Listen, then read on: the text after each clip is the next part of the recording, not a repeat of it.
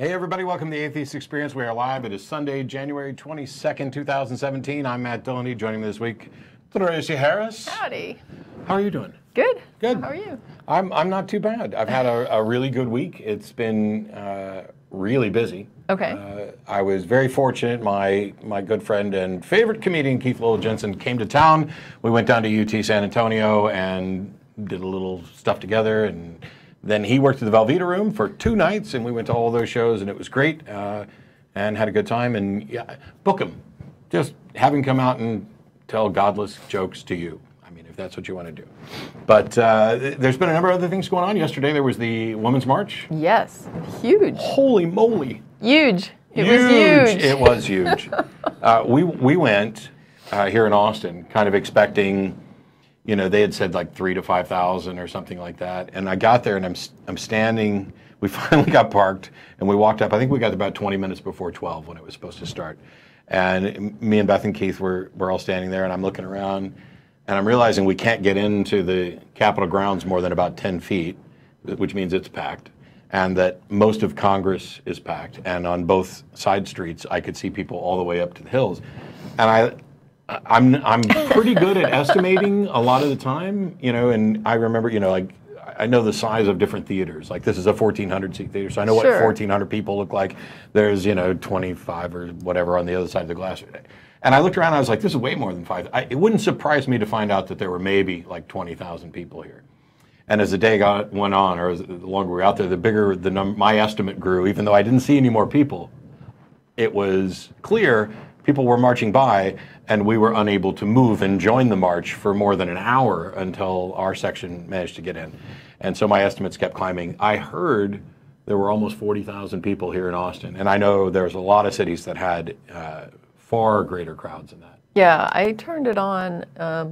I had run some errands, and I came home and turned it on to see the coverage. And the first city that they were showing when I flipped it on was New York, and it was absolutely mind-blowing, like how huge it was. And then when they went to Boston, it was funny because at first they were showing this open field and there were a good number of people packed in, but then there were some people just kind of milling around, and I thought, well, you know, that doesn't look as packed as New York, or, you know, it didn't look. And they said, this is the overflow that's like waiting to join the march. They're standing around because we can't squeeze them onto the route.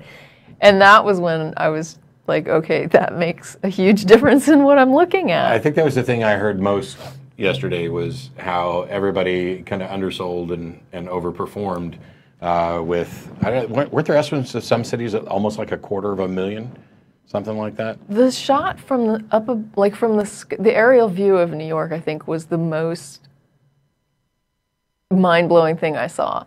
That was the one where I just looked at the sheer numbers of people on that New York City grid, and I just couldn't. I mean, I've been to New York a few times, and I could not imagine that. You know, I'm so glad that nothing bad happened, or, you know, because that would have just been, they were packed in like sardines. And I'm so glad that everything was so peaceful, and everybody seemed to be, you know what I mean? There were I don't know if there were reports of violence or anything, but I didn't hear anything like that. I hadn't heard any reports, but based on the think numbers of people, it'd be hard to have like nothing occur. But based on those numbers of people, the fact that it went as well and as smoothly as it did, I think speaks volumes. Oh, there was a point in time where I was in a mood, and of course people standing around are getting irritated because everybody really wanted to march, but you got to wait for the first 20,000 people to get out of the way, and nobody expected it. It's very difficult to organize, or even once those people get there and you realize this is way bigger than anything we planned for, you can't give instructions to 20,000 people. And by the way, there were so many people, there was no cell service. I'm presuming that cell service in the area was everybody was pinging every tower, and so that you just couldn't actually, you know, use any data. There were people who commented, well, maybe the government shut off your cell service, and I'm like, I don't think they're going to stop this news from getting out. Estimates, though, I heard from demonstrations around the world were close to 3 million which I found was ironically the difference in the popular vote during the election. So it's like everybody, potentially you could make the joke that everybody who didn't get their way in the vote or the overage was out there protesting. I think they're still doing estimates. I don't know if actual figures have come in yet, but I know they're still tallying some things. Yeah, I was reluctant to even try to put a number on it, but those are numbers I heard. You know, they're as true as any number you're going to hear from anybody else, because, you know, who cares about its truthiness? It's alternative facts. Yeah, alternative facts. The couple announcements to get out of the way first. The Atheist Community of Austin, on behalf of this show, not just about the community at large, but the Atheist Experience TV show, is launching a public opinion survey. You can go to atheist-community.org, and along the top of there'll be a link that just says survey. That goes live today. We'd like you to provide feedback about the group and the shows. And to thank you for your valuable time. They'll be giving away ACA gear like t-shirts and mugs, and the survey will run for 1 week. So if you're watching this on a rebroadcast 2 years from now, you missed it. Yeah. But we'll try to make the rest of the show, you know, not suck. Yeah, but can't ask you enough to take that survey and to help us out with that. Were there any restrictions on the survey as far as devices or things like that, or was that? I had received a report that it wasn't working on mobile devices, but I checked it on mine and it was working as long as you go directly to the survey link and not try to go through the page. There may be some problems there. But yeah, we're looking forward to hearing back from everybody on anything, you know. What do you like? What do you don't like? Yes, please. I mean, this is about trying to inform us. We don't have a lot of information on show demographics. So it's really going to be useful for us to have an idea of who the viewers are and what they want and what they like and what they don't like. Get some pancake makeup on Matt's head so the lights don't blind me while I'm watching the show, whatever. Okay. But, and you had an announcement about the we got a late announcement that rolled in right before the show. Apparently we have ACA's got part of the Texas Ramp project, Phil helps us out with that, and is very active in it and works in both San Antonio and Austin. And he says that the next ramp is going to be happening this Saturday on the 28th, beginning around 8 a.m. And you can get more details like the location or where to sign up to help out at the Facebook group or the meetup, and look under events. Info is also available on the website event calendar. So be sure and go and look for that. And the other announcement from the ACA is that we'll be celebrating the 20th anniversary of the Atheist Community of Austin. On February 10th, there'll be a party here at the Free Thought Library at 7 p.m. With pizza and cake, which I'm told is not a lie. How long can we keep doing that joke? I mean, haven't we all learned about the cake by now? But we'll also be holding a members meeting to let everyone know what's going on and to hear feedback as well. So it's February 10th, 7 p.m. right here, 1507 West Koenig Lane. The address and all the information's on the calendar and the website. Free Thought Library. Woohoo. And I wasn't here on the show last week. And so last Sunday, my wife had made 58 knitted hats. Okay. And we went up to underneath I-35 there at 7th Street.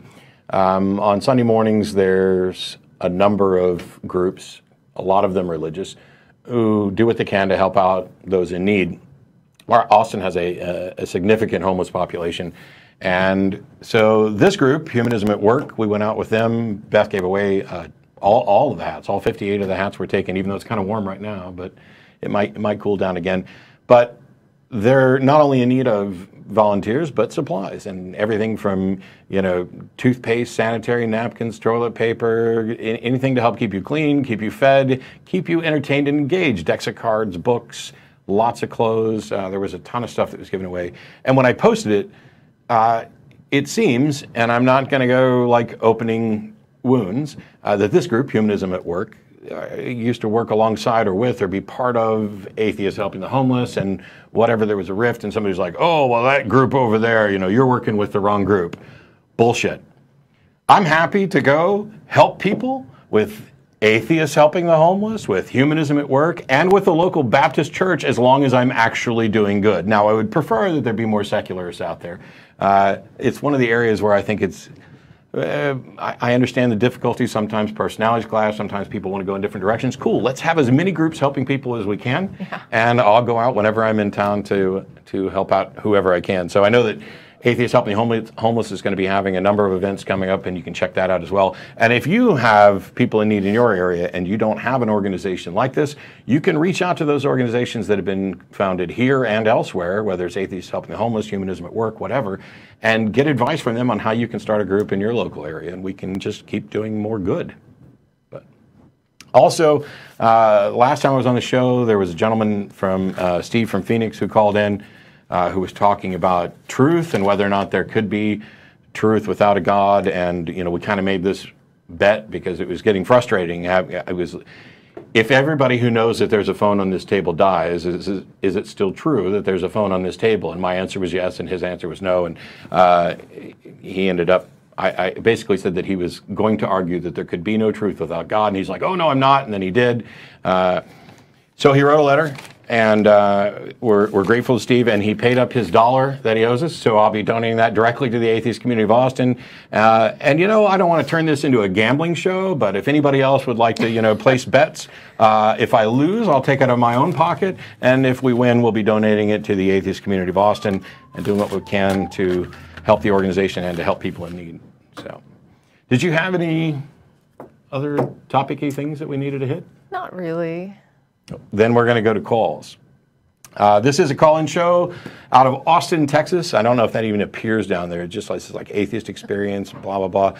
We take live calls. We talk about what you believe, why you believe it. The why part is the important thing. We have 6 lines. We tend to favor theist callers so that we can have conversations about what I think is one of the biggest elephants in the room, and that is religious belief and the privileged position that religions hold in our culture, here in the United States and around the world. It's more problematic in some areas than others. Before you take a call, I did watch the prayer service, and I was happy to see that atheists were included. They had a song that was sung about if there's people that don't believe in God, God will touch their heart. And I was like, oh, look at that. I was included. That God's going to eventually get to me, I guess. And is he going to get consent first, or is he just going to do it? Because I don't want anybody, God or otherwise, touching my heart. Under this administration, I don't know if you need consent anymore. But it's, yeah, so that was interesting because I was like, I wonder if atheists will be included. And they started out the song with, you know, if some people believe, something about like, don't believe that this is the word of God or something like that, and God will, and I was like, wow, there I am. God will grab them by the heart, is what it is there. All right, so yeah, it's a live call-in program. We're going to go ahead and get to callers. As a reminder, after the show's over, some of the people involved in the show get together and go to dinner. Right now, I think we're still going to Star of India. There's the address, 2900 West Anderson Lane. We do this from 4:30 Central till about 6 p.m. Central, give or take, when we kind of end the show, and then get over there shortly afterwards. But first caller out of Midland, Texas, we've got Eddie. Thanks for waiting. Hey, how are you doing, Matt? I'm doing well. How are you? I'm doing pretty good. I waited till this weekend to call in because you were the moderator for the Robert Price and Bart Ehrman debate. Yeah. And I heard some of your when you were on a group phone call with I believe it's Richard Carrie and there are a couple other people, and you guys were discussing the after the debate. Right, yeah. So for those who aren't aware, Mythicist Milwaukee put on a debate between Bob Price and Bart Ehrman about whether or not Jesus existed as a historical figure. I was the moderator, and after the debate was over, I did a number of discussions, including the one that Eddie heard with Richard Carrier, giving our thoughts about the debate, about what went right, what went wrong, and my views in general. So what question or comment did you have about that? Well, basically, my comment is I think if you're going to take the Jesus mythicist position, it's almost as tenable as taking a flat Earth position. And well, no, actually, because we have concrete evidence that the Earth isn't flat, wouldn't you say? Right, and we have concrete evidence. Do we have concrete evidence that Jesus existed that is comparable to that for which we have that the Earth is not flat? Well, it depends. We have the letters of Paul where he says... Paul never met Jesus, did he? Did Paul ever meet Jesus, the living Jesus? Well, if I recall correctly, didn't he say he met his brother? Okay, so... How do you meet the brother of a mythical guy? So you've got a bunch of stories. Do you have anything other than testimonials? I mean, if all we had to determine that the Earth wasn't flat was a handful of people who said that the Earth wasn't flat, then you'd be able to compare the two. See, this is where I think you're being disingenuous, and here's why. If you took any other historical circumstance where someone wrote a letter and I said, oh, hey, I went and visited Matt Dillahunty's brother, nobody would ever say, it's almost like because it's Jesus, well, we're going to say it's a myth. Yes. If I had said, hey, I went and visited Matt Dillahunty's letter, and I went and visited Matt Dillahunty's brother, and you had my letter, yeah, nobody would think you were a myth. Right, but does that mean I have a brother? No, Is that enough to reasonably conclude that I have a brother just because somebody said they met my brother?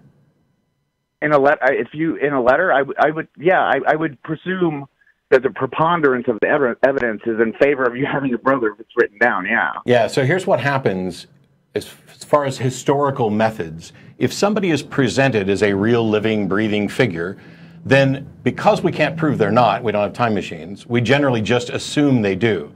But it's not like we're saying we're absolutely convinced that that's the case. There's a number of urban legends and myths where at different times people were convinced these were actual historical figures, and then we come to find out that perhaps they weren't. Paul Bunyan, King Arthur, etc. So, the issue here, let's say that you become convinced that I'm real because somebody told you, or that I actually existed because you read a note where somebody said they met my brother. Okay? Cool. What else do you know about me? Well, I also know if we use that same Jesus scenario, I also know from Paul's letters that he went and hung out with 3 of Jesus' closest disciples. I understand that, but what do you know about Jesus from Paul? I know he existed. Well, no, I don't think you know he existed. It's just that you're convinced that that's a reasonable explanation that he existed. And I'm not saying you're wrong. I specifically have not taken up the mythicist position. Well, I'd be curious to hear the verse that we're talking about. I mean, I think that would be kind of... It's in Galatians. In Galatians, Paul says he went up to Jerusalem, and that's where he met with James, the brother of the Lord. Sure. Right, but I guess I want to look at... I'm going to go ahead and look it up. Y'all can continue the discussion. Well, it was actually part of the debate, this James, the brother of the Lord, and it's something that Carrie and I talked about whether it means there was a question. Right, there's a question because the term brother was used between Christians. I mean... But if you read the text, and you read the text in Greek, which I'm learning Greek, the way you would read it is just like Bart Ehrman said. There's really only one way to read that is it was actually Richard Carrier disputed that. So, but I'm not an expert in either. Let me get to the point here. Let's assume for a second that Jesus actually existed. I have no problem with that there was somebody named Jesus that these people were talking about. Were they all talking about the same person? What facts from this person's life can we be confident about? Well, okay. I think we can fairly say there's a couple things. I think we could say that there was at least a guy named Jesus. I think we could say that he was executed under Pontius Pilate. I think there's enough historical evidence that supports both of that. And I guess my main gripe is if you look at what the mythicists have to go through and the way they have to dance around to get to their position, I mean, they have to basically, and this is why the debate didn't work. You can't have someone on stage like Robert Price saying, we have the 7 undisputed Pauline epistles, right? Scholars just don't dispute them now. But then you have him coming out and saying that, well, I dispute them. Yes, he does. Okay, and so this is flat Earth. So Eddie, flat Earth. Eddie, any individual? Yeah. No, it's not like flat Earth. I thought Price's book was really well received. I mean, I could be wrong. Price holds a number of incredibly unorthodox views, even among some of the scholarly mythicists. And this is what Ehrman took him to task for with regard to, like, for example, there are a number of Pauline epistles that just almost everybody says, yep, these were written by Paul. Then there's a few others that most scholars say weren't written by Paul. And then there's some that are in question, like 2 Thessalonians. But here's the question, Eddie. You're God, okay? For the sake of this question, you're God. Okay. Okay. And you've decided for some reason, we won't even go into the reason, that you are going to take a portion of yourself or a co-equal with yourself and come down and take human form and sacrifice yourself to serve as a loophole for rules that you have control over. And the evidence that you're going to leave for this is stories that cannot be verified from anonymous authors that are passed around verbally, that are changed and altered. Is that sufficient reason to believe that Jesus was divine, that he was raised from the dead, that he is the one and only way to heaven, or that any of the things that Jesus is supposed to have said are actually true? But that's not why I called in. I know. I'm asking. Okay, what I was okay, then Eddie, yeah. Then I might as well hang up because I don't disagree with you about the mythicist position, so why are we wasting time on it? I asked a question. I mean, is this sufficient to justify that belief? The way I have well, first off, just so you know, so we're coming from a level playing field, I don't really have a high view of Scripture. So if you're asking me to say, like, is the Bible the inerrant Word of God? And sure. Stuff like, no. I don't have a high view of Scripture. Do I think I'm probably more in the vein of a Dale Martin as far as my belief structure, where I think these guys had a spiritual experience. I think they conveyed it best they can. I think I personally was an atheist who became a theist because I had some experiences. I'm a rational person. I cannot explain them. I have. Well, hang on. them. If you had experiences that you can't explain, then what made you become a theist? Because using theism as the explanation for something you can't explain, now you're contradicting yourself. No, I'm saying I'm a rational person. I had an experience, and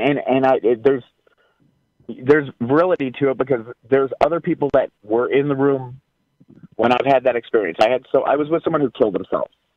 Okay. And from the point she killed herself on, yes, I'm sure there were things that I hallucinated. I have no doubt in my mind. But then there were other things like, things that moved where people were there to witness it. Okay, what is the explanation for what you experienced? I have no idea. Then how could that possibly be relevant to changing you from an atheist to a theist? If you don't have an explanation, then shouldn't the answer be, I don't know? No, because when I read the Bible, right, and I read about these experiences that these people probably couldn't explain for their time, and it probably, that's my view of it. That's like saying that I don't know who killed him, but I read a book about a butler doing it, so I'm going to go with the butler did it. No, everyone has these. I think anyone who has a legitimate, I don't know, we'll call it a metaphysical experience. How do you know whether it's legitimate? Like I said, a couple things that I experienced, I had witnesses. Okay, I had light bulbs. I had light bulbs like literally blow out. I've had light bulbs blow out too. It didn't make me believe in a God. I mean blow out like at a point in a conversation when we were talking about the girl that killed herself. Okay. And I'm not talking blow out. I'm not talking go out. I'm talking shatter. Okay. I'm talking blow up. And what is the explanation for that light bulb blowing up? That's just one of many. I'm talking about. That was just one of many, many things. It doesn't matter if it's one of a gazillion things. I'm asking about the one. Okay. Well, like I say, my rational mind, my scientific mind, would say, "Hey." Do you have another mind? Do you have some non-scientific, non-rational mind? Well, no. I listen to your show, and yeah, I think you get some non-rational people that call in all the time. Yes, absolutely. Okay. I consider myself pretty rational. So do they. My scientific side would say, how do you test for that? How do we repeat that experiment? Sure. You can't. Why not? You can mention her name again around other light bulbs. Couldn't you? We could. Yeah, and then if the other light bulbs don't explode, then you just had a one-off coincidence. Right. Okay. And then... Have you tried that? That was just, like I say, that was just one experience. Well, that's not the issue. Did you actually try it? Just saying that you have other experiences. No. Okay, so then that one experience becomes irrelevant because you haven't bothered to test it. It can't be used as a bit of information included. Now let's go on to your next of a bunch of them. Okay, so what if the same thing happens? You mention her name and then stuff falls off the walls at that exact point in time. Did you try to replicate that as well? No, because stuff like that. Okay, so that one's stuff like dismissed that, for the same reason the first one was dismissed, right? Oh, okay, no, but that's why I don't dismiss them, because it was like, you have to understand the context. How are you relating it to what was being said as opposed to something like what was on television at the time, or? Hey, maybe it was just a bunch of coincidences, but if it happens over and over and over again, at some point, it opened my mind. Right, but what you're basically saying is that if I hadn't been talking about her, the thing wouldn't have fallen off the wall, and I'm wondering how you would know that. I will say this: stuff like that didn't happen unless she was mentioned. I know when I moved out of the place, I know the people that moved in after me were having problems there. Okay, so let's say for just a second. Were they mentioning her name? No, but they had weird stuff that happened. But they didn't. But they weren't talking about her. So it's not tied to mentioning her name. Yeah, and here we go. I had a dog at the time. The dog would not go into the room that she killed herself in. That dog was in that room all the time, but the day after she killed herself, that dog would never, ever go in that room. Cool. Why not? Go right. Why not? I have no idea. Okay, I have no idea. Then we'll put that on the pile of we don't know what the explanation is, right? Right, but so do you have anything that's not on that pile that you could use to be a convincing argument for why you believe? Because here's the problem. I'm open-minded. You're too open-minded because actually you're it's reaching not open-minded a if you've concluded something while you're admitting that you don't know the causes of these things. No, I'm concluding. No, I think I'm being open-minded because I'm saying prior to those experiences, I believe was an atheist, and now you believe you're in theism. So you have concluded something here about the explanation. I concluded that I had too many experiences, and like I say, I'm just telling you a couple. Could not be explained. You had a whole bunch of experiences that you have no explanation for, and then you concluded that the explanation is theism. Made up an explanation. Because here's the thing. Let's say for a second that we'll just go with the two examples that we talked about, where a light bulb went out when you mentioned her name, and something fell off a wall when you mentioned. Not went out. Okay, a light bulb exploded and shattered and put glass into your head. It doesn't matter.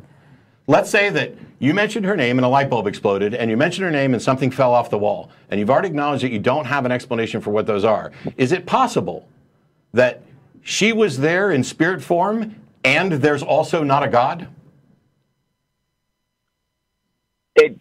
Yeah, it could be. Okay. Is it possible that she wasn't there in spirit form and something else was going on that you don't know? It could be. Then how the hell do you get from atheism to theism with two more unknowns? I have a question, though. Or 20 more unknowns. I've got a question. No. Is it possible that you talked about her more after she died in the house? Yeah, but you have to, if you understood the context of those situations that I was talking about, it was like one of them I had a friend over, and my friend was kind of talking bad about her when the light bulb blew up. And I even reached out to her recently and said, "Hey, do you remember when this happened? Because this happened a while ago." Mm-hmm. And she said, "Yeah." And same thing. Explain this one to me. No. I guess what I'm wondering, like, let's suppose you had been talking about a recipe for carrot soup when the light bulb blew up. I mean, would you be superstitious about discussing recipes? It probably wouldn't have even registered on the radar then. Right. So you were predisposed to connect these things, right? You're making a connection between two unconnected things. There is no connection between your friend died in the house and light bulb malfunction. I mean, your mind is making a connection, but you're not actually showing a demonstration that connects these events. That's the problem here, is that your mind is connecting it without that connecting part. But here's the thing. I wasn't talking about carrots when the light blew up. Correct. We were talking about But you said if you were talking about carrots, you wouldn't tie it to carrots. And I'm like, well, then why are you tying it to her? Because that's what I'm saying. When I take the pattern of all the different events, you are creating the pattern. Yeah. I think you're noticing things. You probably talked about her a lot more after she died in the house. I know I would. And you are connecting anything that occurs. I mean, there's probably was there never a time when you talked about her and something weird didn't happen? Yeah, but okay, let me throw this one. This is starting to look really random. I mean, the reason I interjected a second ago is because the words that came out of your mouth were, okay, then explain this to me. And that's significant because it shows that you are inappropriately positioning where the burden of proof is. Because what you're going to do is say, I have a story that I can't explain. Explain it to me. Because if you don't offer, because if you can't explain it to me, then I'm justified in thinking that it was a ghost and God. That is a fallacy. But it's not just an experience. It doesn't matter how many, Eddie. It doesn't matter how many of them there are. The plural of anecdote isn't data. Right. A whole bunch of unexplained things doesn't add up to one explained thing. You know, I got to challenge you on that, though. Well, okay, then challenge me, because my statement was a whole bunch of unexplained things does not amount to one explained thing. Please argue against that point. Okay, if you have a bunch of unexplained things, right, but they all seem to point back to one thing, like this person that killed themselves. How do you know they point back to one thing? It was either her being mentioned or the first time I went. So you're saying you have a whole bunch of unexplained things that are correlated with something else. Yeah, the dog not going in the room. Yeah, correlation isn't causation. I mean, that's the foundations of reason there, to not make the mistake of thinking that because this and this happen together that they're necessarily tied together. Just like I disagree. I disagree with that because then you are not a rational person. Yeah, I mean, I could say you are throwing logic and reason out the window. Every morning before the sun comes up, my rooster crows. Every single morning. Does that mean that my rooster crowing causes the sun to rise? No, but it happens every morning. But we correlate data, and then we know the Higgs boson exists. Okay, we didn't know that. We're done, Eddie. We're done. What? We're done because at no point in this conversation, nothing about this conversation is relevant to the Higgs boson. You are just now spewing forth words that are irrelevant because when we challenge you, then argue against the point. You challenge me about correlating data. I correlate data for you and tell you this is there. Here, I give you the scientific example. No, you didn't. No, you didn't, Eddie. You said a light bulb exploded when we mentioned her name, and when Tracie asked you if you tried to replicate that, which would perhaps be close to scientific, you said no, you didn't. So don't pretend like you're presenting scientific data when you're not. No, but you're presenting an anecdote. Correlation of data. You told me correlation of data doesn't prove causation. I just gave you an example where it does. No, you didn't. You're like, oh, this calls over.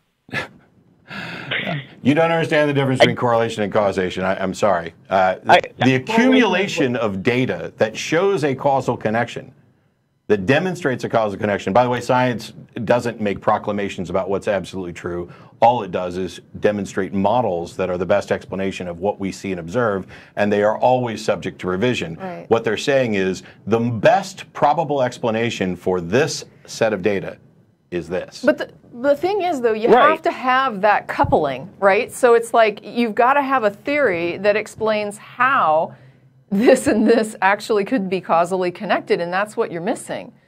Right, no, and that's what, that was my whole point. Like I say, I really did look through all these separate, different events, and it was more than a couple. It was many, many.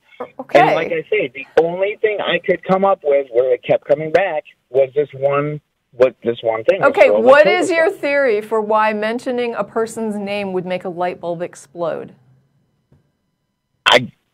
I can't explain it. That's the difference between what Matt was describing as far as collecting data. If you make a theory about a causal connection and you say, I think this is causing this, and I believe that it's causing it in this way, like you have the theory that explains how it's causing it, then you go in and you start saying, well, if it was causing it this way, then if I do it under these conditions, it shouldn't work.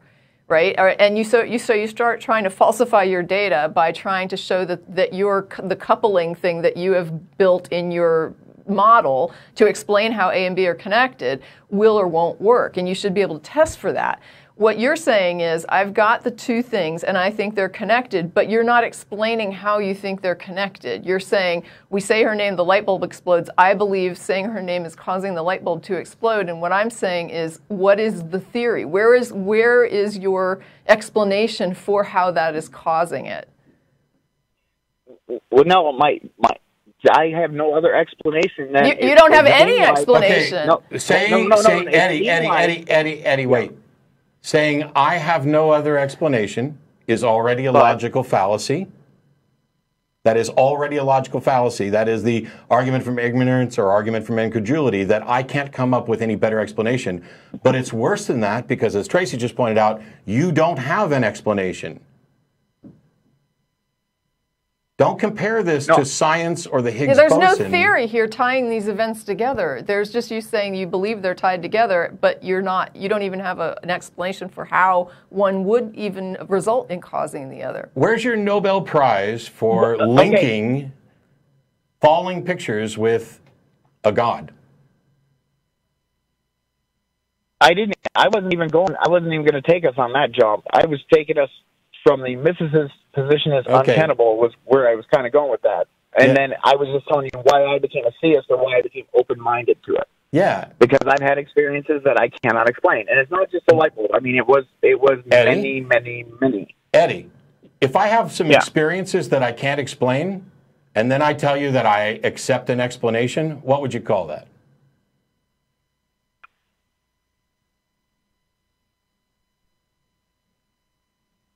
If you have a theory that you can't explain. No, if he has some... But I have a number of experiences that I acknowledge are unexplained.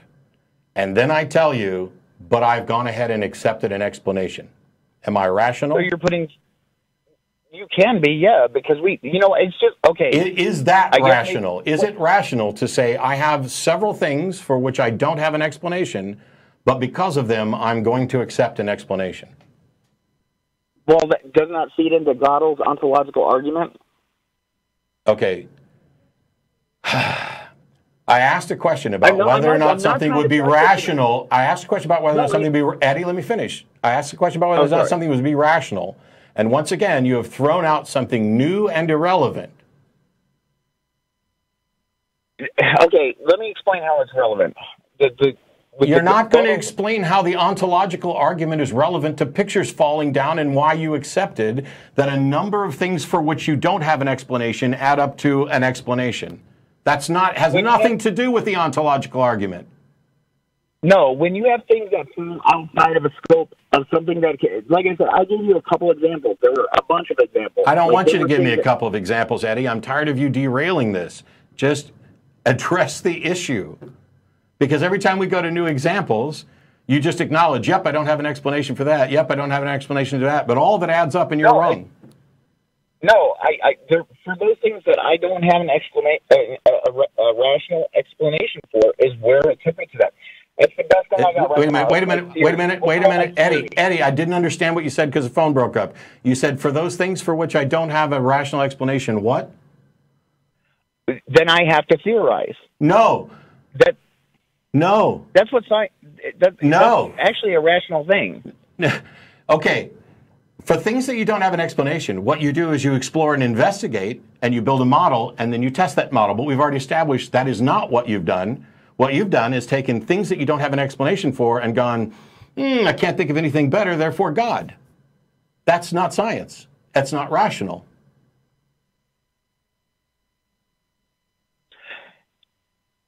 If you go with the best theory that you have. No, you don't. No, you absolutely don't. That is how you get ripped off by con men and fooled by magicians. You don't just go, what you do is when you don't have an explanation, you say, I don't yet have an explanation. If you just go with the best thing you can think of, you are going to be conned over and over and over again for your entire life, and you don't get to identify as a rational individual. Well, I have to disagree.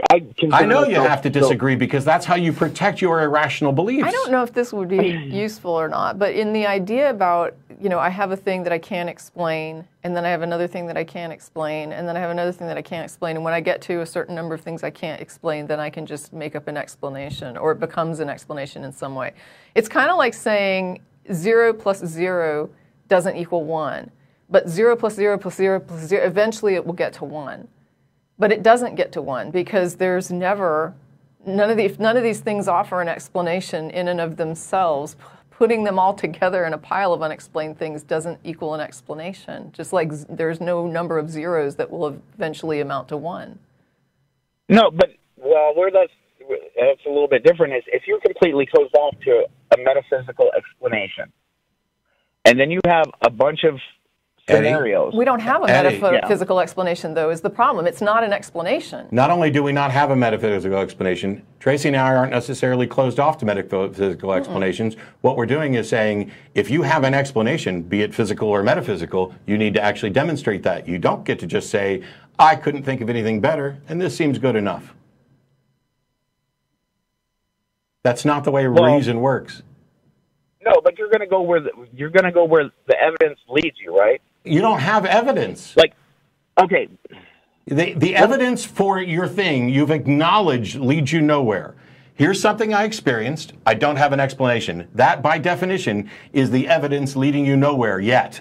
Right. And there's an assumption of causation, and even an assumption, there's an assumption that this person's name being mentioned is causing these events, but you have to go in and figure out how to demonstrate that that assumption is not just in your mind. Okay, what about, I'll give you another scenario. CNN, this is on CNN. I don't know if you saw it. You can Google it. There's a video out there where they went in and did a story on a supposed haunted house, and the cameraman from CNN got attacked. Now, this is CNN. Okay, so I don't know if you guys saw it. Are you saying there aren't people who are rational who work for CNN? Because I don't think that's going to fly right now.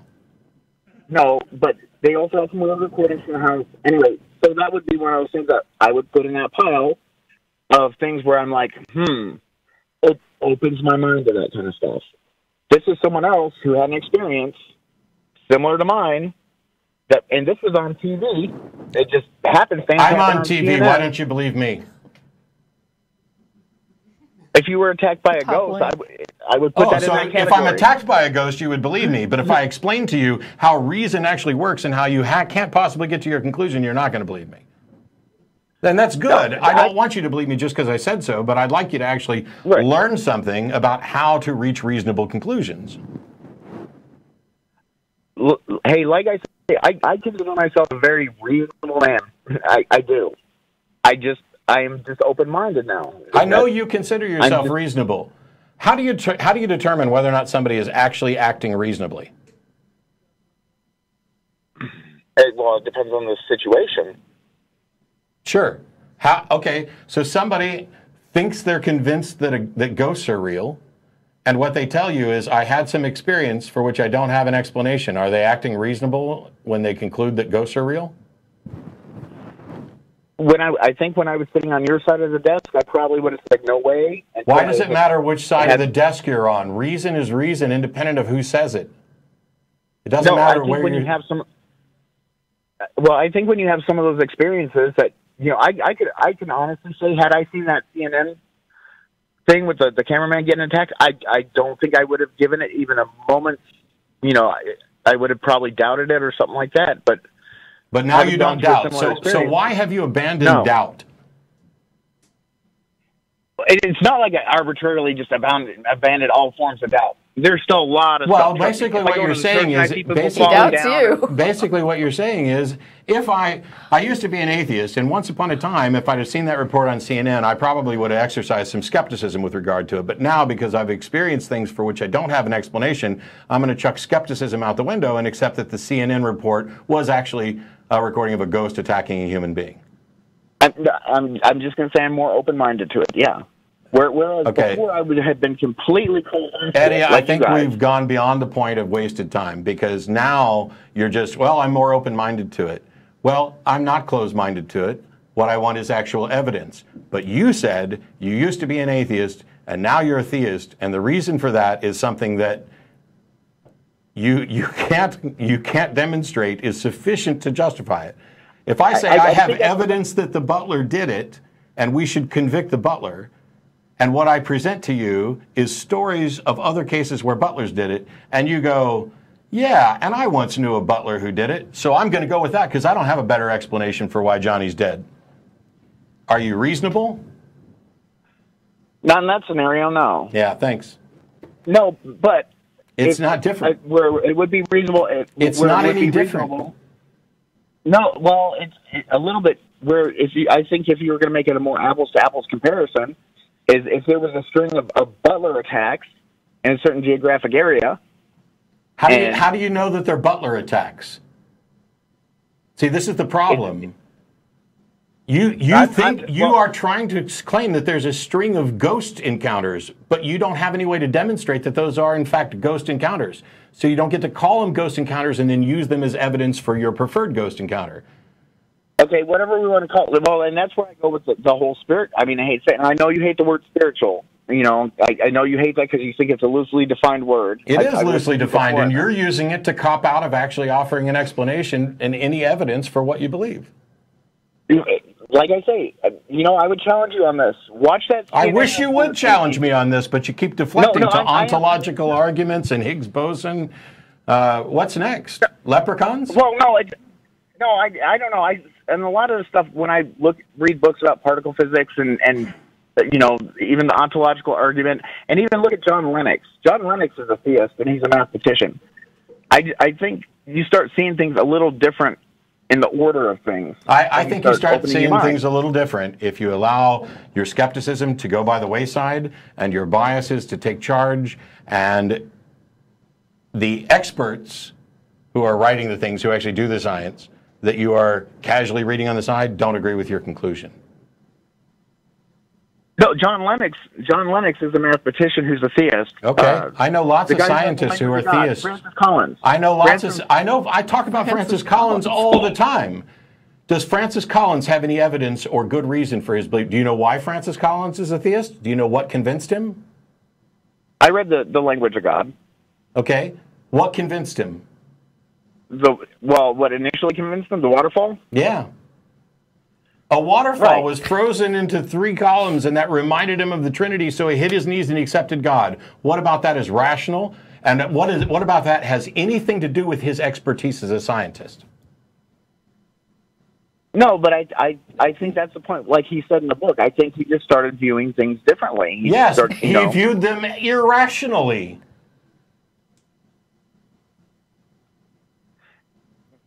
Well, you say irrational. I guess here's where we hit at the loggerheads. You say irrational, and I would say it's just being open-minded. And like I say, I will do this because I don't want to chew up all your time, but I would challenge you. I would love for you to watch that CNN. I already have it loaded. And you know what else? I can probably just Google CNN ghost attack and find a bunch of people offering this. But here's the thing. What if I watch it and I don't have any explanation for what was going on? What then? I would, well, and that's where we would differ a little bit because I would keep an open mind to it. No, you're not answering. You're not answering the question. You are getting closer and closer to word salad. I asked a specific question. If I watch the video and I don't have any explanation for what actually happened there, what conclusion can I reach? You're probably going to reach the conclusion that you have no explanation for it. Okay. What conclusion should I reach? It depends. It depends. Like I said, no, it doesn't depend. Reason doesn't change whether I'm using it or you're using it. What conclusion? Somebody watches that CNN video, and they don't have any explanation for what went on.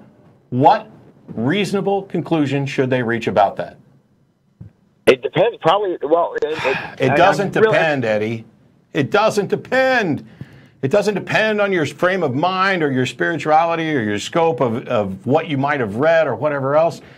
Based on the facts, if a person cannot explain something, then that is the conclusion. I have no explanation for this. If somebody else can explain it, then they can present that explanation and the reason behind it And as Tracie was pointing out, the methodology that links that to make it a reasonable explanation. And once you have that information, it might be reasonable to reach a conclusion. But if you say, I've watched that and I have no explanation for what that is, that's the conclusion, that's the point. You don't get to just add to it. I didn't want to drag the call on, so I didn't want to introduce something new, but it reminds me, it's almost like the opposite of calls or letters that we get from people who are like, I started to understand the illogic of my belief in God, and now I'm looking back at these things that I thought were like these spiritual experiences or these unexplained things, and I realize now that it's just unexplained things, and that there's really no rational reason to assign an explanation to something if the reality is I don't know what happened. This is people's discomfort with being able to say, I don't know. I'm just saying it's funny that we get the same letters and calls in reverse. Yeah. People that have said, I've had these experiences and I am still beginning to see why assigning God to it is irrational. Yeah. I had these experiences, and for a number of reasons, I attributed them to God or the supernatural. Yeah. I stood in church for many years, and I would feel the euphoria that I would attribute to the Holy Spirit. Why? Because that's what everybody else around me attributed it to. Yeah. And when you're in that mindset, when you're in that context, it feels reasonable. It feels rational. It's not.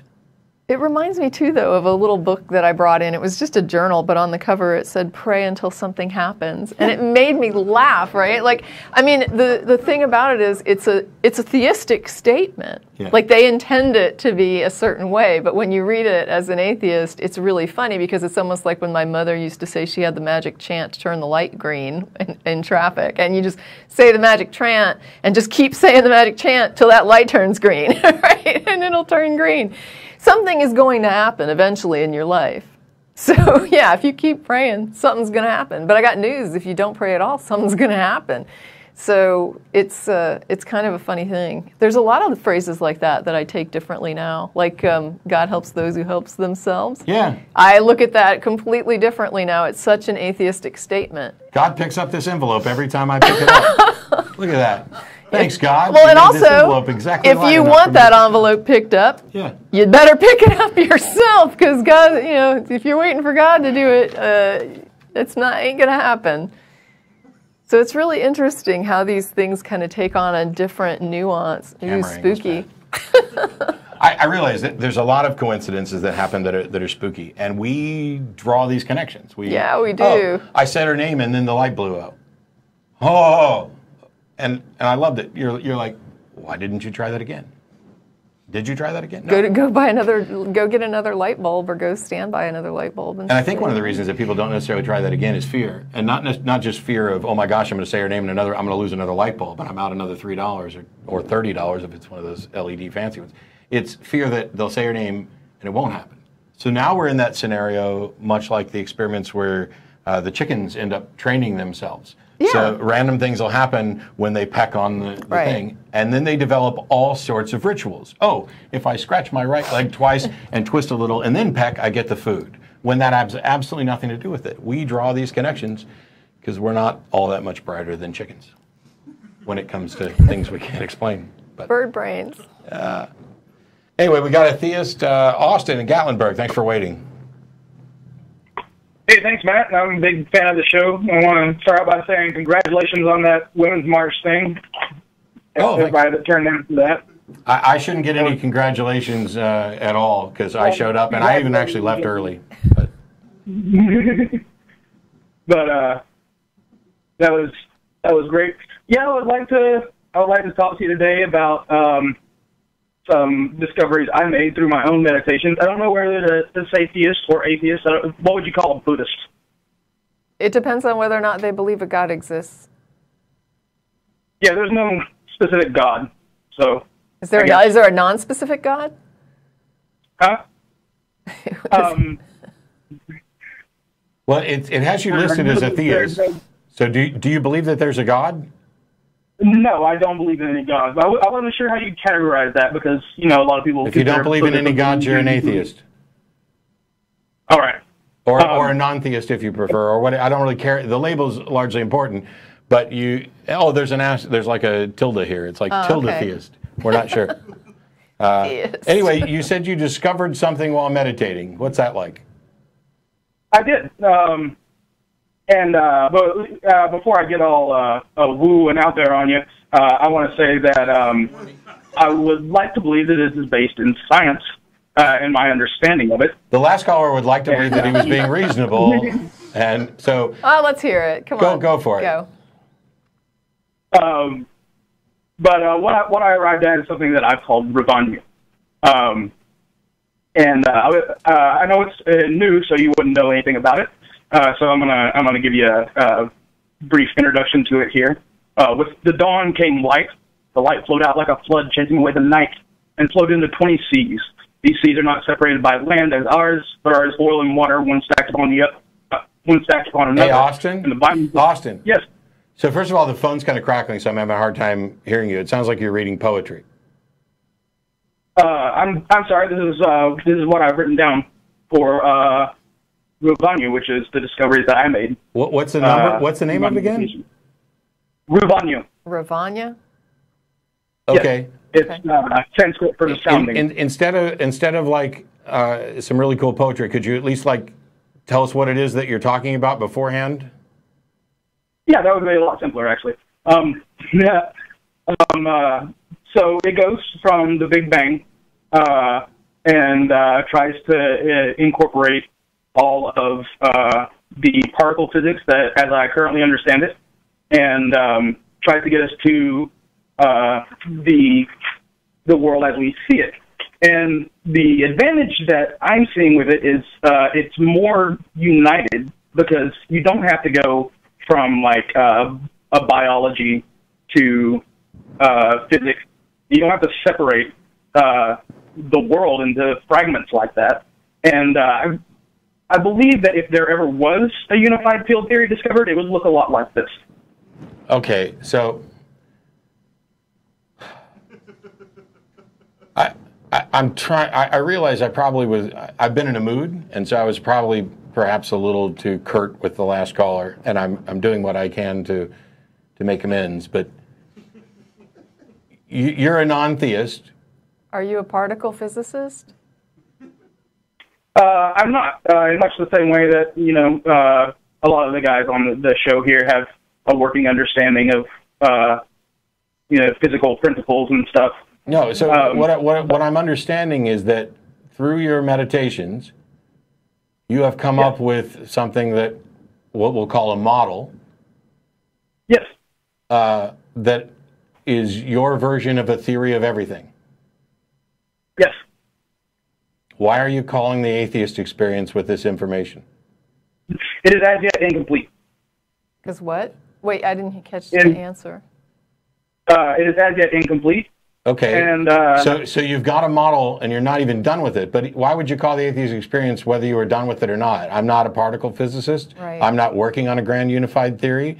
I don't know what this has to do with atheism or theism. Right. I have no way, I mean, and it'd be the first unified theory that I've heard expressed in poetry form. But I think a good thing, sometimes if you contact like local universities, and asked to talk to, even, I guess, adjunct professors. Sometimes people will talk to you. I've written to people that are expert in certain fields if I have questions about potentially a book I'm reading or something. I read a book on Icelandic history, and I had some questions about their laws, and I actually found a professor at a university who was in Icelandic studies, and they responded to me and answered my questions. And so I would say that if what you're doing you think impacts particle physics and has to do with unified theory, it might be a good idea to reach out to somebody that's involved in that field and just see what they think. All right. Well, I won't waste any more of your time. Thank you for the information, and I'm a big fan of the show. All right. Thanks, Austin. Yeah, it's like, I get it. I understand the frustration of I've got this idea, and it's not quite worked out, and I really need somebody to talk to. I'm not that guy. Yeah, I would be no help at all. No help whatsoever. I mean, if you want to talk to me about magic stuff or some sort of philosophical argument or some nuanced Bible questions or whatever. Tomorrow I'm working on a video that takes a look at claimed contradictions in the Bible and the apologetics surrounding them. Love to have those conversations. I don't know, squat about. Yeah. I've had that happen. There's people sometimes that'll ask me about certain things, and they'll be like, "Can I get your opinion on something?" And I remember one instance where they wanted my opinion on economics, and I was just sort of like, "I guess." And they sent me the question. I said, "You know, here's what I would think of it." And then they proceeded to start writing back with criticisms of my response. And I'm like, "Look, I'm not an economist. You wrote to me and asked what was my opinion on a specific economic question. I've never claimed to know squat about economics. If you have questions about economics and you want to, you know, argue with somebody about economic theories, go talk to an economist." It reminds me of how many times has somebody called in with, "I can prove evolution wrong." And that's their call. Well, this would be the place to change the theories of science. Yeah, don't worry about going to journals or biologists or, you know. I've got the crippling end to evolutionary theory right in the palm of my hand. And I'm calling a podcast. I'm gonna call the public access TV show in Austin, where this douchey dude will just go, "Why did you call me?" You know, it's not fun. But all right, we got Jimmy in San Antonio. Thanks for waiting. Jimmy, are you there?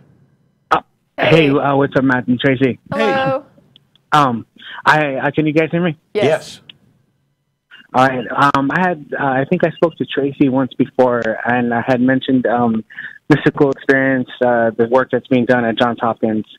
I don't know if you're familiar with that, Matt.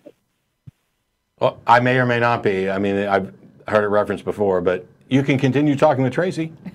Or talk with Matt. Sure. Yeah, the Johns Hopkins, I think I said last time they were using intravenous psilocybin, but it was actually psilocybin in a pill form. Okay. And their findings are saying that it triggers what they're calling a mystical experience, and they've published papers in the Scientific Journal of Psychopharmacology. So I mean, it's stuff that they're taking pretty seriously. It's not this airy-fairy nonsense that. So if it triggers something, that they're labeling a mystical experience. That they're labeling a mystical experience. Mm-hmm. That's what he's saying. Like how do they know it's a mystical experience, and what do they mean by mystical experience? Well, from what I've, I mean, you can look into it yourself, but from what I've studied... It's a 10-year-old study. I've got it. I just pulled it up here. It's a 10-year-old press release from 2000. It's 2006, so it's almost 11 years old. Hopkins scientists... they're continuing to do work right now. Sure. Like, there's work that's continuing. Hopkins scientists show hallucinogen in mushrooms create universal mystical. They even put it in quotes in the title, experience. In the press release. So what do they mean by mystical, and what relevant is how? In other words, they're relating it to, the mystics throughout the ages who had similar altered states. And of course, I mean, people back then... What's an altered state? What's an altered state, and how do we define it? I don't mean to just be a pedantic prick. The language that we use surrounding these things matter, because if, like, for example, when they were talking about the God module in the brain, which I think may actually relate to this, that was a label they put on it, but it's not. Right. There's no demonstrable link to a God thing. It's just, we are going to say this is the module in the brain that when we prod it and poke it or send current through it, people have experiences that they describe as spiritual. But that doesn't do anything to demonstrate that there's actually a truth. Spirit. Yeah. And all of these things, whether you're using probes in the brain or hallucinogens or whatever, now you're talking about a brain that it is in a chemically altered state. Why would you trust the information and experiences that come from a damaged, essentially, brain, a brain that is not functioning correctly? Why would you value that information more than a brain that's working correctly? I should say normally, but not correctly. Well, we all know somewhat what altered states. We know what a cappuccino is. We know what, digestive problems. I mean, these are all subtle altered states. But I mean, they're talking about something very... Jimmy, I'm sorry. You said we all know altered states. I'm not completely sure that I do. I know that there are claims about altered states. But did you also say cappuccino?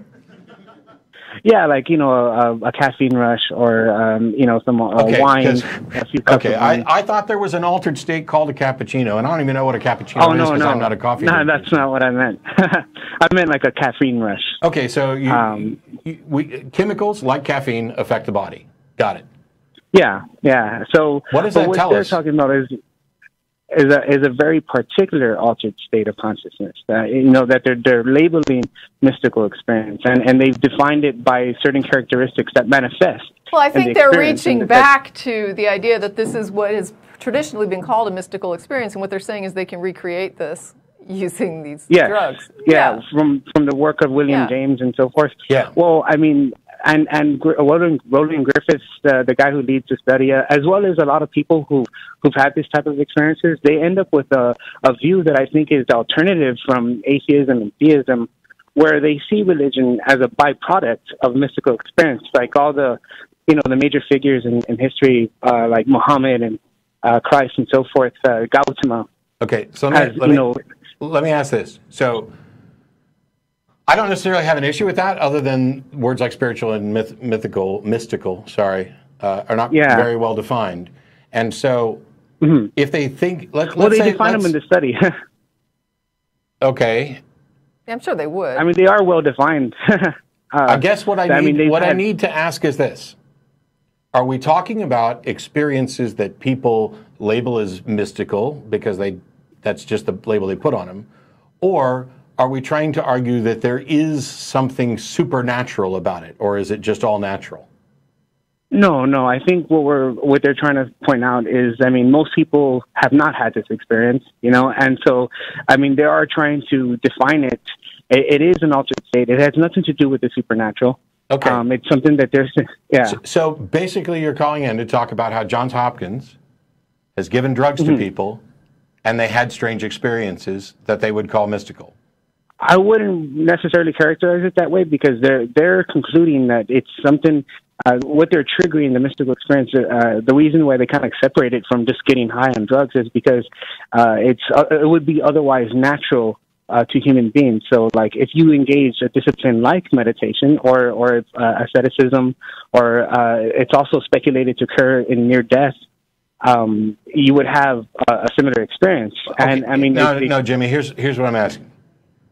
All of this is about something that is natural, right? Yes. Okay. I don't understand the point. I don't understand how. I mean, okay, there's potential coolness here.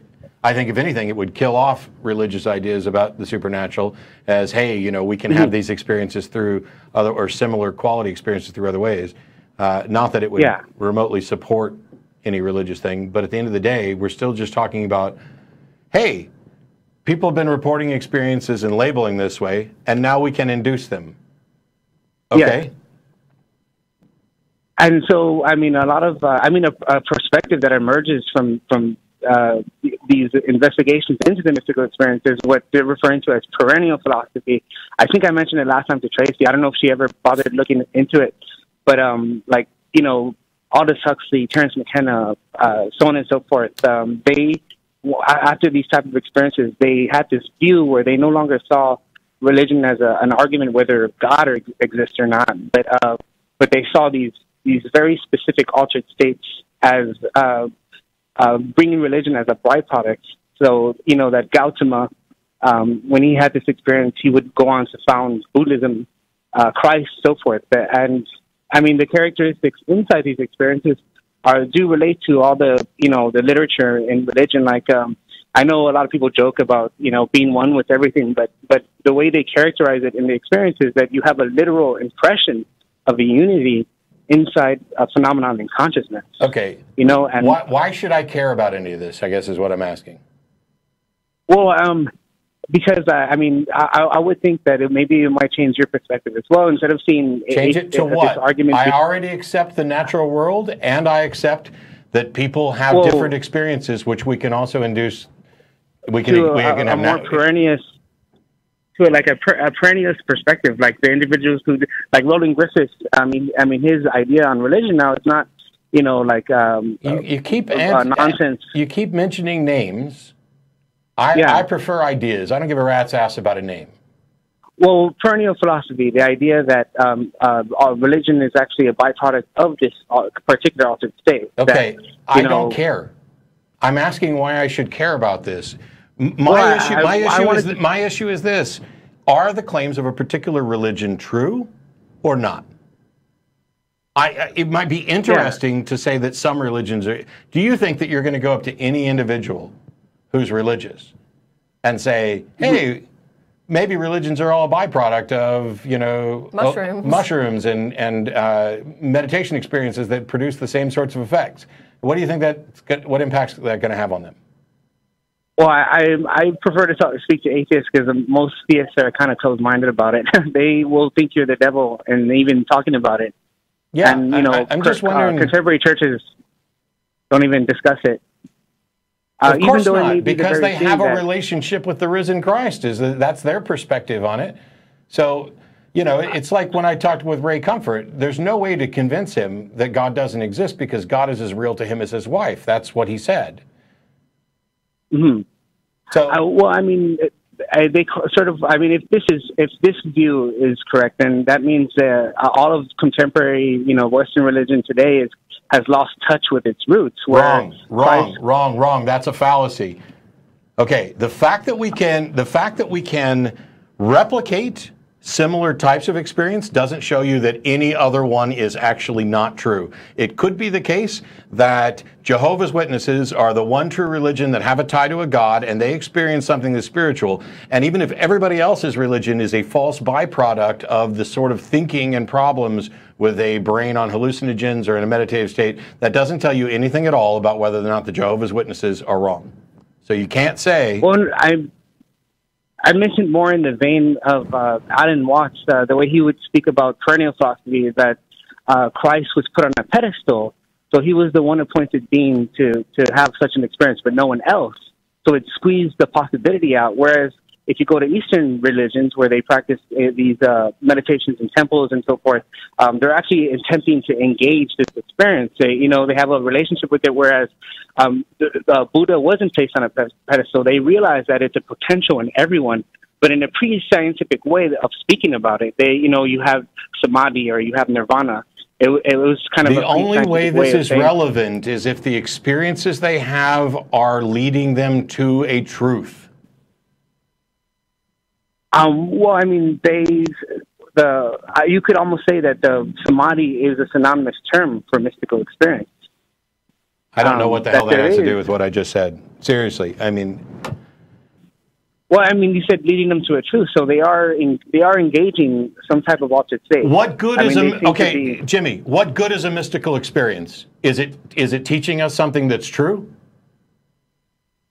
The way they characterize it, I'm really not sure, but it may be. I mean, the one core aspect of mystical experience is this felt sense of unity.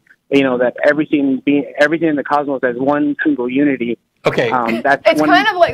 Can I help? Please, for a minute? Please. What if everyone who went through this came to the conclusion that there are two suns in the sky, and they all declared that they could see two suns? I think what Matt is asking is, okay, so people do these things, they come to similar conclusions, we can induce this similar state in a lab. Does that mean that there's some ultimate truth there that they're seeing that we can confirm is actually accurate? That it maps to the world in some real way that anybody else's belief doesn't? I mean, what I see is if you see all religion as a byproduct of mystical experience, and the underlying core of whatever they profess, when you scratch all religions, you're going to find the insights gained from these types of experiences. And I pointed out that that's a fallacy. You cannot conclude that all religions are byproducts of mystical experiences. Have you investigated all religions and confirmed that they are? That is what perennial philosophy is. You cannot test for that. What I'm wondering is, would you accept that people can come to the same conclusions from different perspectives, like that two people can look at different things and ultimately still derive the same information from it? And in this day and age, I think that's what happened. I think like people like I just mentioned, like Aldous Huxley, Terence McKenna, they did come to this conclusion. Like once they had this experience, right? But what I'm saying is it possible that there are multiple ways to investigate something that would drive you to the same conclusion? That maybe you could do different experiments that were both valid but different, and still derive the same conclusions from them.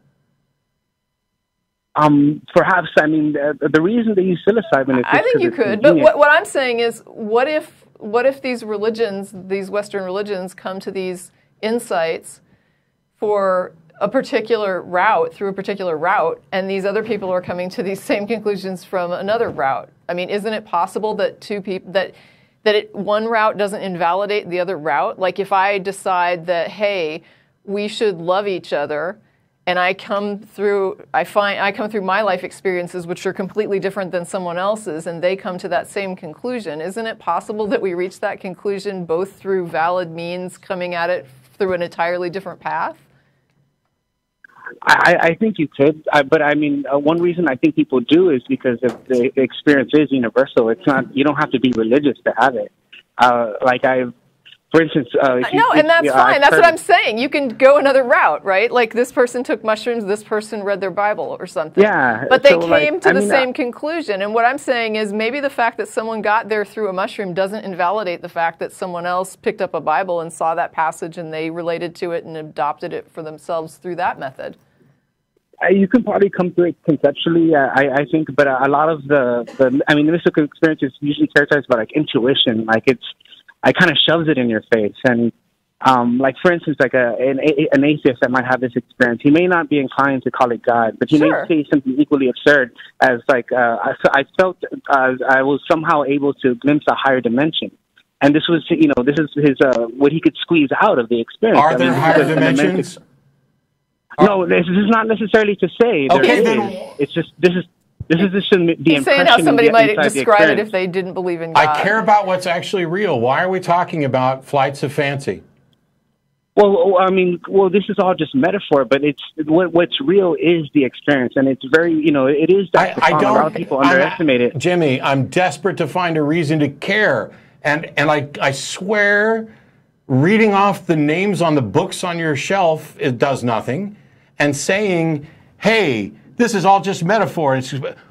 I'm concerned about the real world and about claims and whether or not they're true. And I care about whether or not people's beliefs are rationally justified. I'm still desperate to find anything in what you're talking about that is relevant. Well, I think, it all points to the universal experience, like all these things. So, do you believe that? I don't know what you mean by universal experience and why. And when you say it all points to the universal experience, please tell me what that. Like in other words, you could potentially have this experience if you partook. Like I don't care about the experience, Jimmy. I don't care who could have it. I want to know about whether or not what the experience points to is true. Right. I mean, because frankly, we could all sit in an electric chair and have the same experience. We could all be lobotomized and have the same experience, but that doesn't give us information on reality. Well, I mean, whether everything is truly a unity or not, I don't know if we can answer that. And to know if whatever it's showing us is true, What do you mean by everything being a unity?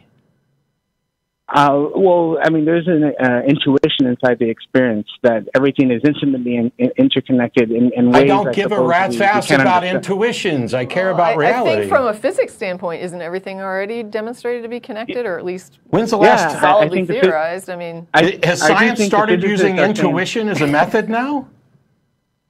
No, I think mystics have used that. But, right, and I'm asking why we should care about mystical intuitions. Are they leading us to truth? I think they're saying one and the same thing with what physicists are now discovering, you think mythicists' intuitions are saying the same thing as what physicists are now saying? About what? Yeah, like about everything being ultimately one. I think you're hung up on metaphor. Because first of all, what physicists mean, well, all right, go find a physicist who actually says everything is one. I don't know any that I'm aware of. They're probably out there.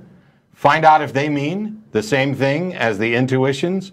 Because now we've gotten to the point where some mystical intuitionist made this vague, everything is one, and now you're looking to see if you can find a way to make modern notions about the world that are based on evidence fit that. That is exactly the same thing that charlatans do when they make a vague prediction and then we call it prophecy. It's the same thing that happens when people go looking through Nostradamus' text and saying, oh, if you read this way, it's talking about JFK. It's the same thing that happens when you put the Bible code text together and go doing your circle word find and say, look, it predicted Trump. No, it didn't. The connection here is completely backward. The time to believe something is when there's actual evidence for it. These intuitionists, there's no demonstration that they had advanced access to information just because you can take a metaphoric view of what they said and twist and turn it so that it matches up with something we now know is real. Because the only way we know it's real is from the science. Yeah, and even if they were getting intuitions, they are completely useless until we verify them. So why should we care? And I wasn't directing your attention towards that. I think it offers an alternative perspective to atheism and theism. Like, you no longer see God. How is this remotely? Okay, first of all, there's no alternative perception with regard to theism or atheism. There either is a God or there's not, right? I see. That's where I disagree. No. Hang on. Either there is a God or there's not, right? Those are the only two options. Is there some other option? Have you managed to come up with a whole new type of logic? I think that's what this is. I think that's what perennial philosophy is. So you're throwing out logic. You're throwing out identity, non-contradiction, and excluded middle. You are saying that there's something else other than A and not A. No, I think when you have this perspective, A becomes something else. What is up with the perspective callers today? I don't care about perspective. I care about reality. Either something is either a statement is true or it's not true. Those are the only two options. Well, if you define God as like a... I don't care about the definition, Jimmy. A statement, any statement, is either true or not true. Give me any other option other than true or not true. I just think it's seen differently. Like, in other words, it doesn't completely reject the idea of God. It sees it as something else. Why are you talking about God? I thought this was an... I'm holding a bottle in my hand. Is that statement true or not true? Depending on whether you're holding it or not. You can't see. Oh, you can't see, so you're not watching. He is holding up a bottle. You and I are having a conversation. Is that statement true or not true? Sure, it's true. Okay, is there any other option other than true or not true?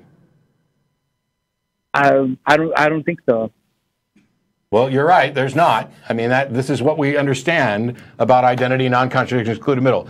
So either a God exists, or either some God exists or no God exists. Those are the only two options, right? Yeah, under a certain parameter. Why did it take? Yeah, no, so what do you mean under certain parameters? What other parameters? God.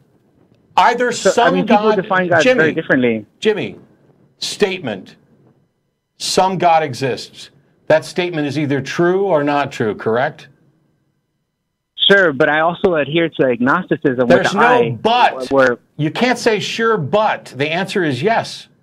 That statement is true or not true. But you're also using a vague word, like you're not defining it. I'm not. It doesn't matter. It does. Fergal, burgle, manergal, burgle. That statement is true or not true? If you're a pantheist, you think everything is God. So, to them, that's true. Jesus it can either be Christ. true or not true. I just mumbled a nonsense phrase. Fergal, burgle, manergal, burgle. Yeah. That nonsense phrase is either true or not true, correct? Sure. And there's no other option. I suppose not. But again, I think it's really based on definitions. No, it's not. Oh, this is so confusing. You acknowledge this, and then you say, oh, but it's based on definitions. You don't understand the fundamental foundations of A or not A.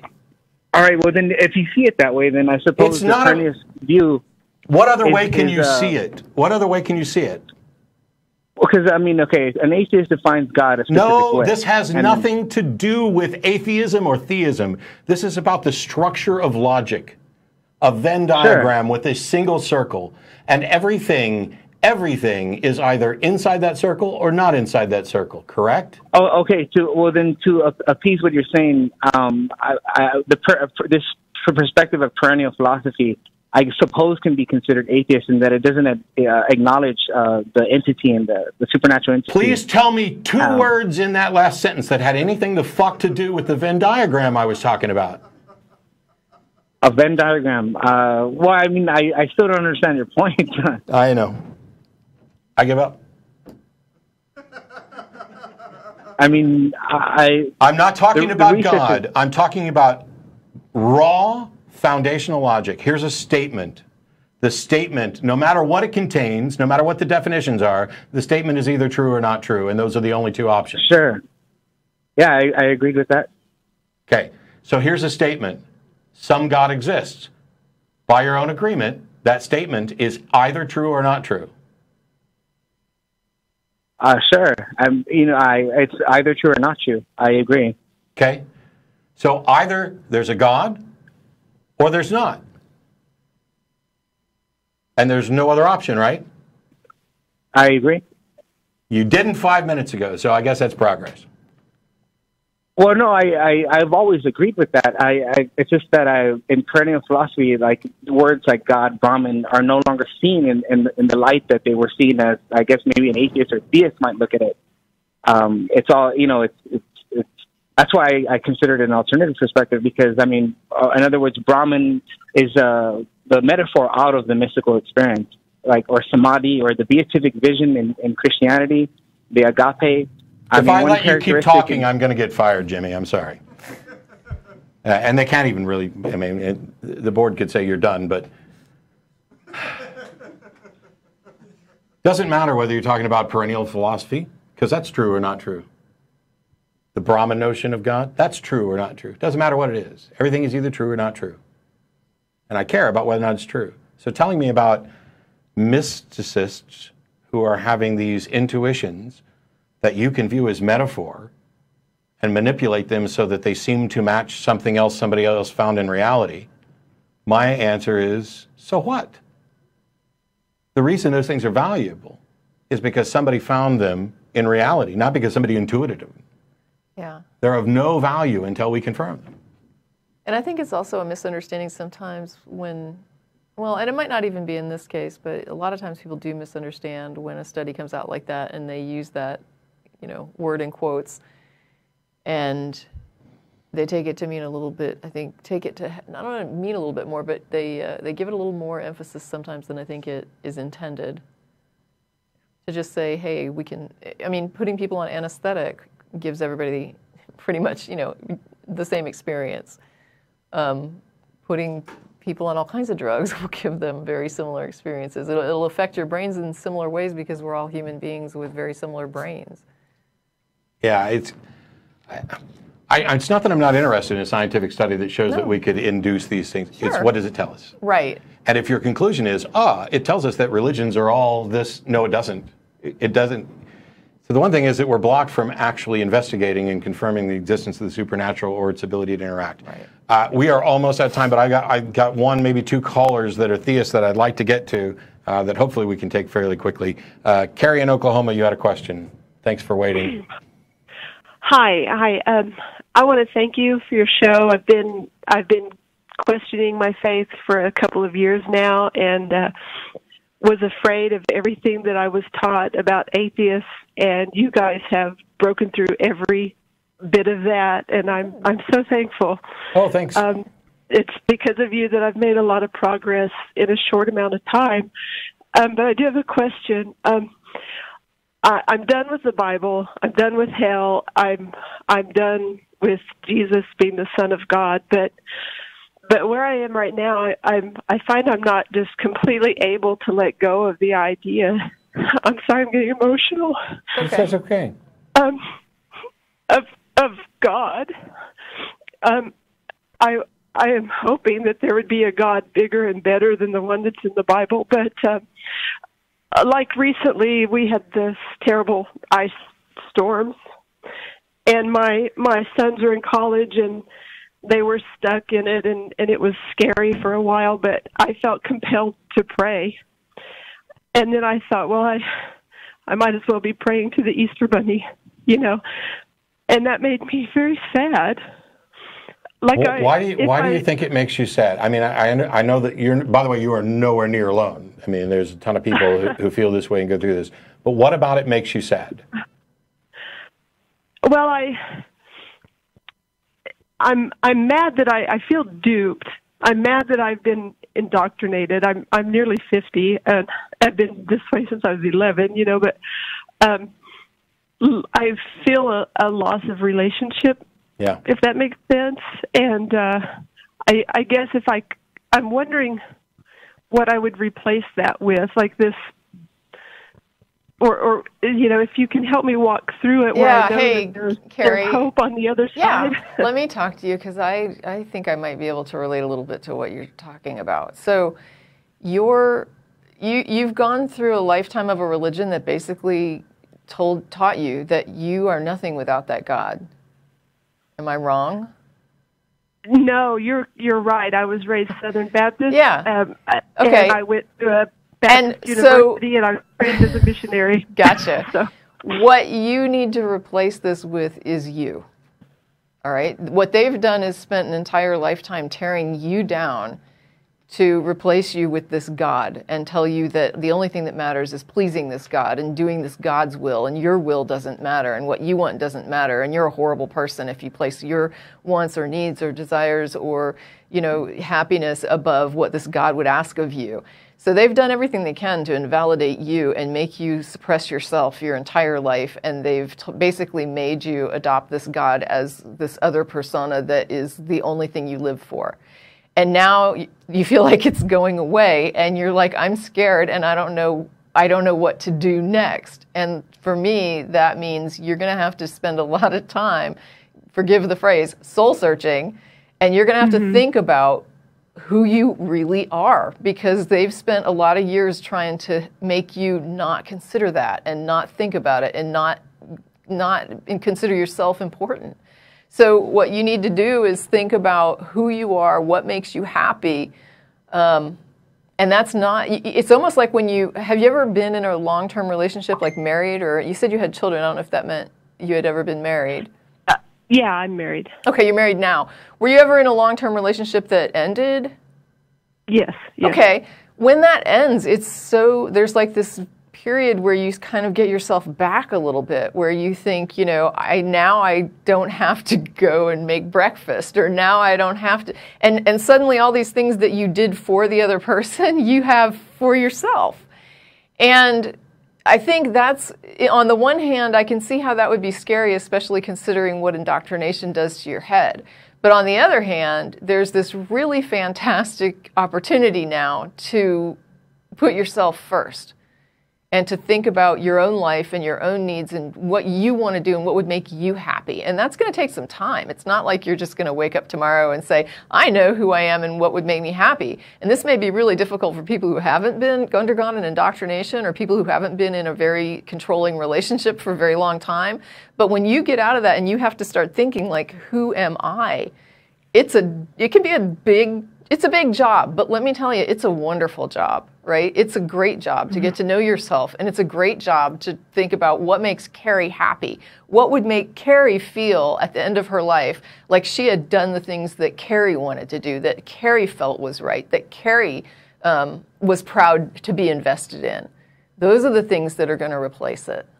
And I apologize, we're completely out of time, but I want to throw a couple of quick notes on here. First of all, I wholeheartedly agree with everything Tracie just said. Don't beat yourself up too much. If you reflexively start to pray about something, this has been your life. And the fact that you were frustrated because you're like, oh, might as well have been praying to the Easter Bunny, means you get it. This is something that was done to you, that changed who you are, and now you're in a process of changing. You're not alone, even in Oklahoma. I know, because I've done atheist conventions, and there are a number of great groups up there. Find some local groups if you can, because there's a lot of people up there who are going through similar things, and there's no reason that you have to go through it alone, although if you prefer to, and find that more comforting, that's an option as well. There are also groups like Recovering from Religion, and many others that specifically tailor to people who are finding their way out of religion and are struggling with how to deal with it, especially those who are in positions where they feel alone. I'm the only atheist I know. I'm nobody in my family. I'm constantly, getting badgered. I'm not even out. I'm afraid to tell them. All of these things come up over and over and over again. You are moving from who you were to who you're going to be. And the nice thing is you get to decide who that is. Yeah, it's an opportunity, and it's going to take some changing your head around and just work on that, because just learn to trust yourself and ask yourself, what kind of things you think are right, and think about why you think certain things are right or why you want to accomplish certain things. Like, just definitely don't be afraid to ask yourself, because those religious tentacles, they go so deep, and ripping them out is not the easiest thing in the world. So, there's things that I still do. Like, just a few years ago, something happened in my life, and it made me realize how still, it overshadowed me still in certain areas that I didn't recognize. And it's just, and I've been at it for a while. So I still catch myself singing the songs that we sang on the church bus on the way to church. Oh, yeah. I've tried to replace them all with Schoolhouse Rock, which is working, but that's the way it goes. I apologize, that's all we have time for. We'll be out. As a reminder for everybody else, you can go to Star of India if you're here in Austin. The address is up on the screen here in just a moment. And we'll be back next week. Don't forget about the Atheist Helping the Homeless events, the Ramp Project. Texas Ramp, yeah. Texas Ramp Project. And February 10th is the ACA's 20th anniversary party. And go fill out the survey. Tell us what you like about the show, what you don't, including maybe Matt should get less frustrated sometimes. I don't know. But thanks, Carrie. I appreciate it. And call us back another time. We'll try to get to you earlier in the program. Thanks to everybody who tuned in and the folks that make the show happen. We'll see you next time. I'm Matt. This is Tracy. Woo.